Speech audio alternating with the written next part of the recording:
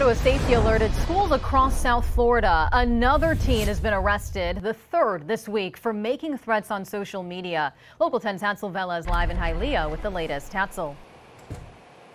Eden, since the school year began, the superintendent tells us they have arrested 6 students because of threats. The last one happening here at Hialeah-Miami Lake Senior High School.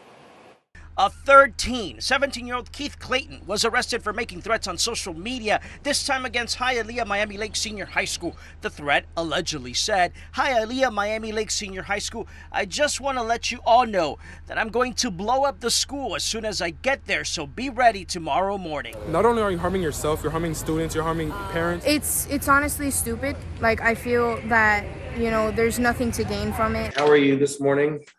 Good, and you? I'm okay. In court this morning, a second teen, Tanisha McElliott, is in trouble for making threats against her school, Miami Northwestern Senior High School.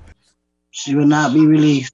Correct. She will not be released this week. The 16-year-old student allegedly sent a threat on Instagram saying, "Don't go to school tomorrow. I will blow up Miami Northwestern Senior High School, and you will be the first to die." There was a threat to a school on social media. On Monday, another student who we're not identifying because he's under 16 was arrested for making a threat against his classmates at Miami Senior High School, forcing many to stay home. On Instagram, the 15-year-old allegedly posted he wanted to kill everyone at the school. The threat seemed to have been copied and modified, creating concern at several schools across Miami-Dade County, including private ones.